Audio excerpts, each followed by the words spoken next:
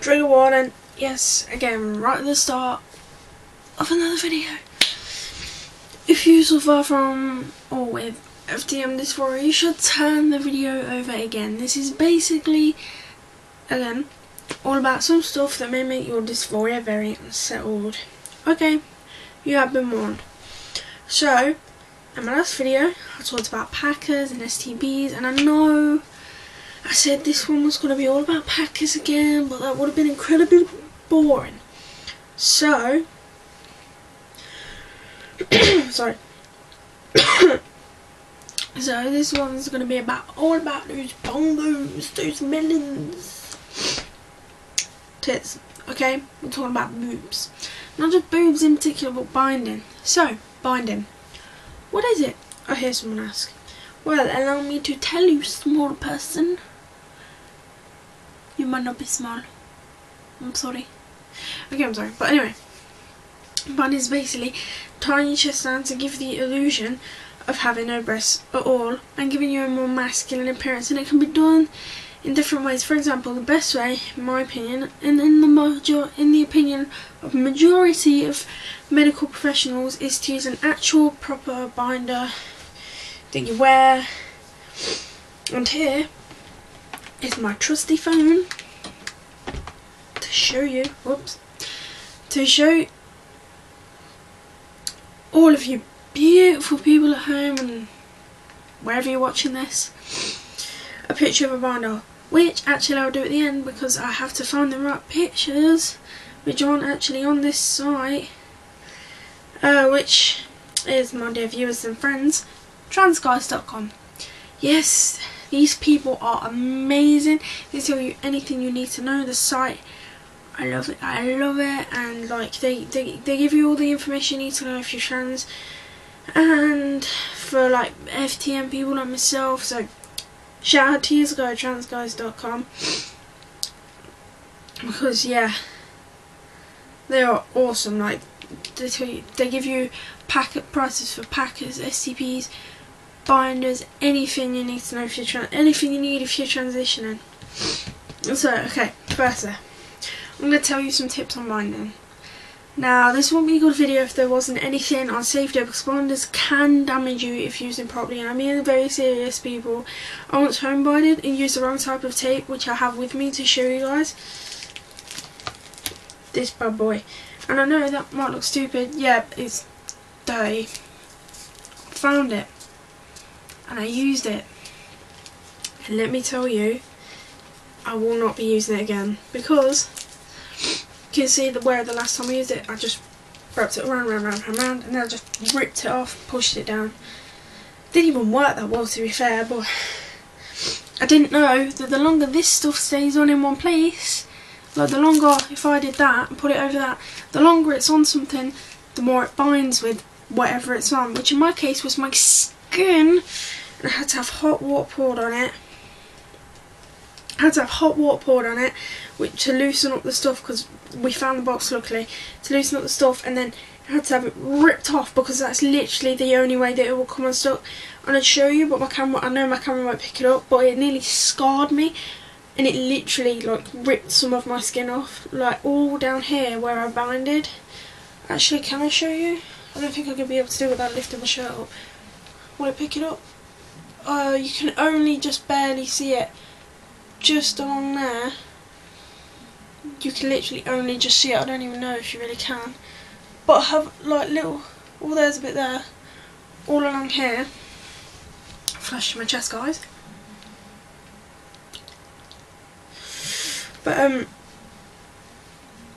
luckily it's nearly all healed now, but it rips all my skin off all the way up there, just under here. Now most of it's healed now, but it's just that bit there and a bit on my back just along there. Well, it's actually on this side, but just along here it's still healing.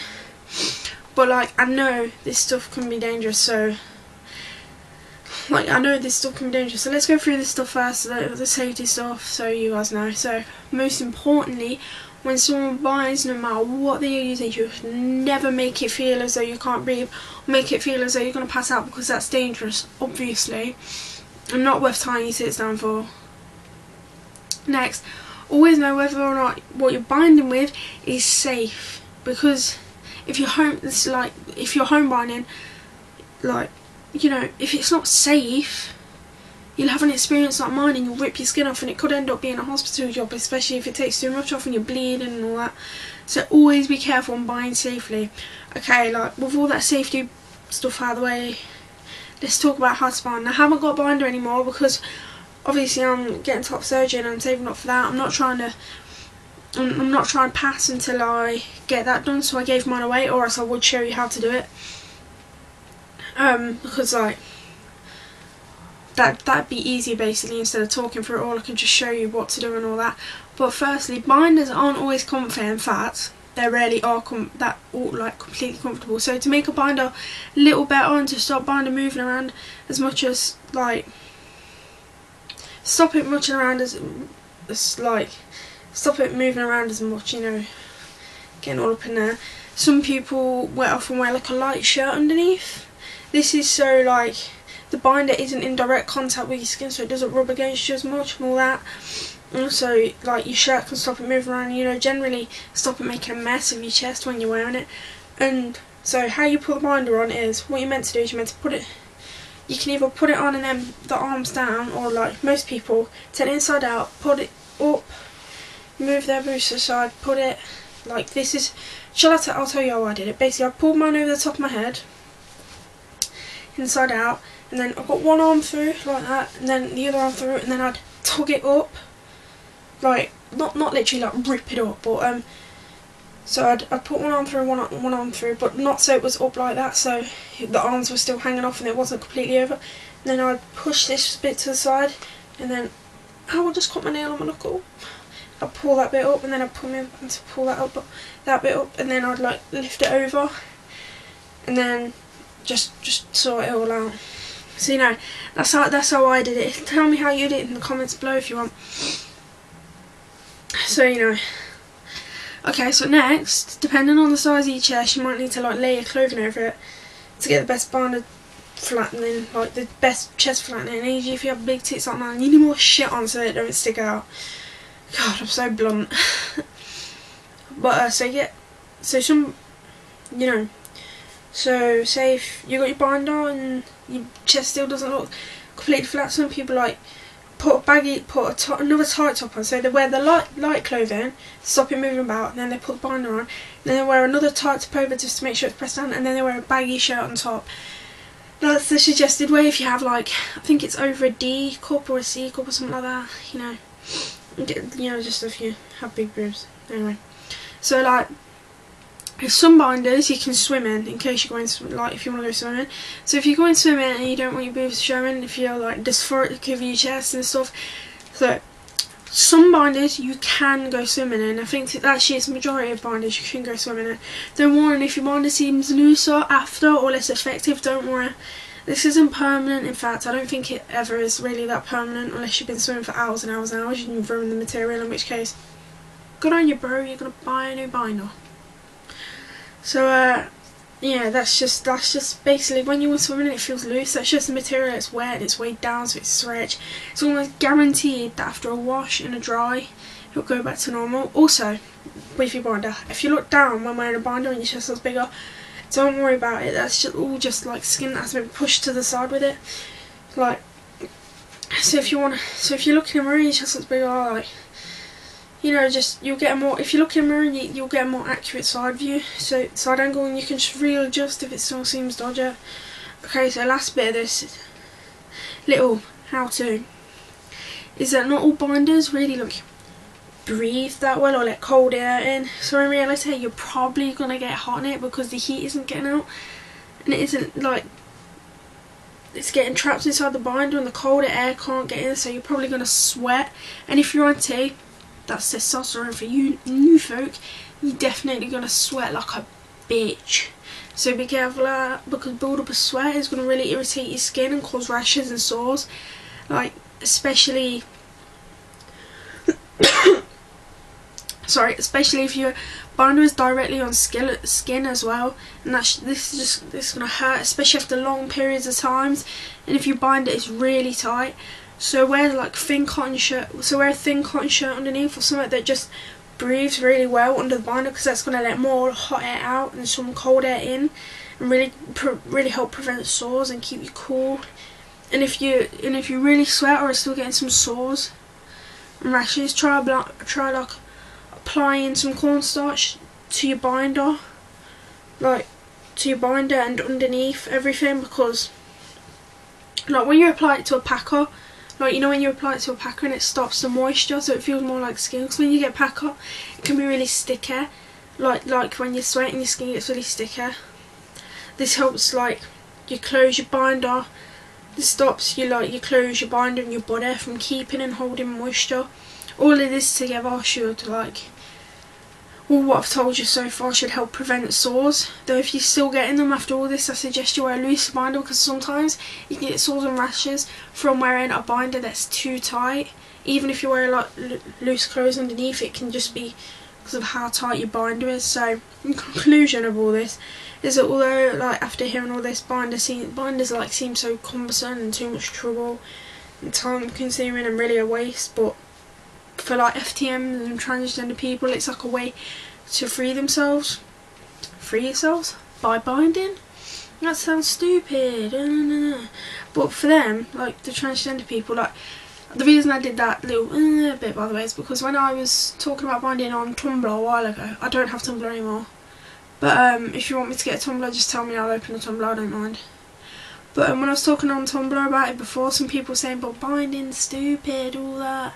Like, why make it like trapping yourself? How is that really freeing yourself? But like, well, for them it's like making a part of their body that isn't really them, like making a part of their biological gender, which would be boobs, like disappear, because that's not their gender identity and that's what they need. That all the info in this video can be used for home binding and using tape, which is like I really don't recommend, but if you can't afford a new binder, I'll leave a link in the description box below to some sites that sell new and second-hand binders, as far as I know anyway. So like I promised you earlier guys, here's a picture of a binder and someone binding. It isn't a brilliant picture, I'm going to be honest with you, but this is, so I've got a bit of skin. This is a boob tube binder which doesn't have arms, and it has velcro, so you put it on and you just get someone to velcro it, or you velcro it at the front and twist it around. So for you folks, that is a tube binder, and as you can see it's one of the velcro ones, and it's because my laptop's here, but yeah. And I was going to show you a picture of a home binder and I couldn't find one. I could only find videos, and I couldn't, like, you know, it's just cumbersome just trying to go through the video until you get a good picture. And I watched 2 videos all the way through, which were about 20 minutes each, and couldn't find a good view of a binder. But yeah, like that was just an ordinary binder that I think, like an ordinary binder that I think you can buy like everywhere. So you go take a look. But remember guys, if you want to bind properly, that's all I can suggest. Buy a proper binder, and if you can't afford a proper binder, go in the look in the description box below. There's a place called Big Brother's Secondhand Binders or something. I'll link it. I think I'll put about 5 sites under there. Yeah, and I do not recommend home binding, because most people, they just get wet wipes, then dry them out, put them around, and then just use tape. That is so dangerous, guys. Like, be careful.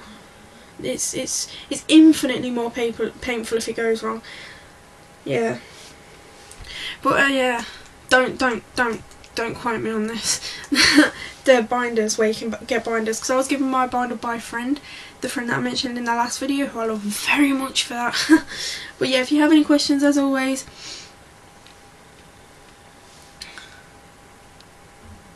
forgot what I was saying. Yeah, if you have like any questions or anything like that, as always, leave them in the comments and I'll get back to you as soon as I can. If you want me to cover anything, or if you have any ideas, hints, tips, tricks, and so on and so forth, always also like leave them, and if you're an FTM, trans or anything else, or even if you simply liked or enjoyed this video, give it a thumbs up, it'll always be appreciated. And subscribe if you want more of this, and I will see you in my next video, which will probably be on... I forgot, I had it all written down and I forgot what I was going to leave it on. I forgot what I was going to do my video on. It'll be a surprise for you then, because it's going to be a surprise for me when I remember, but I'll see you guys in my next video.